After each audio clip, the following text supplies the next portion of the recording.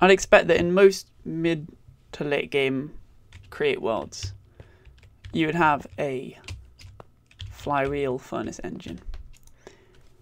And I've seen online a lot of people using a furnace instead of the blast furnace. It generates 16,384. If we put in a blast furnace,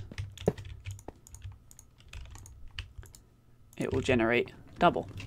And the main reason why they're generating half as much stress unit is because the blast furnace is a stupid block that only requires will only smelt an ore. And I mean, this is with mods here, other mods, but just in normal create, the only renewable way I can think of that's particularly easy and not a waste of resource would be to, would be to smelt down some armor that you might get from a mob farm. But you would need a giant amount, because see how fast this thing smelts. If I get the chest plate, put it in. There you go. It's a fast smelter, so you really do need a lot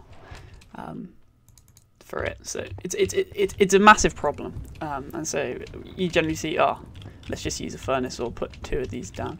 But there's a fix, you see, because how a furnace operates is that once it's smelting, it will keep running. That's where it gets its power from. So if you can put something in like this, it will start smelting it, and if you can take it out again,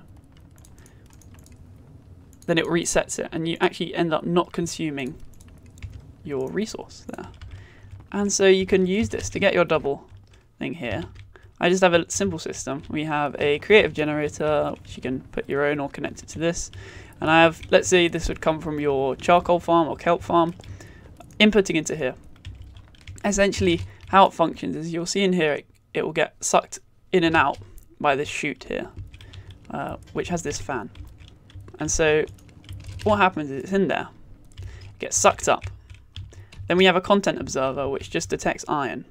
And so when the iron goes in there, I have an adjustable repeater on 2 seconds, because otherwise when we put it into the gear shift to change the direction so that the fan pushes it down instead of it sucking it up, it will not break, because I think if I take away this 2-second delay, it will go too fast and break. There we go. Maybe jump. So where's the belt? Here's the belt. Lovely. So you want ideally, I think 2 seconds is good.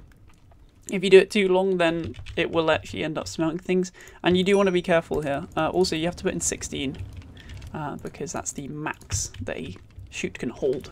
But you want to be careful here, because if it gets partially unloaded, you can have issues where it does end up smelting things. You can also have issues where it just infinitely generates power. I don't know how that's triggered, but just one of them is just making power without actually having anything in the furnace. It's weird. But this is obviously expandable, this design. You can put them side by side. In fact, with expanding, you don't even need more content observers, because you can get them on the same sort of cycle of inputting and outputting. This is just like an alternative to a timer that switches the direction. So how would I expand? I'd probably just line these up maybe with 2 blocks apart, and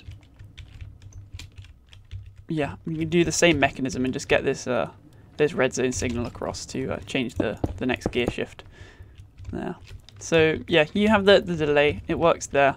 I have this just to turn that up there, and you need to make sure that when there's no, in terms of like rotation, what's powering this part, you need to make sure that when it's in here, it wants to suck. When it gets detected, it changes it so that it wants to push it back down. So I hope you found this useful. Haven't seen it yet, but yeah, it's nice.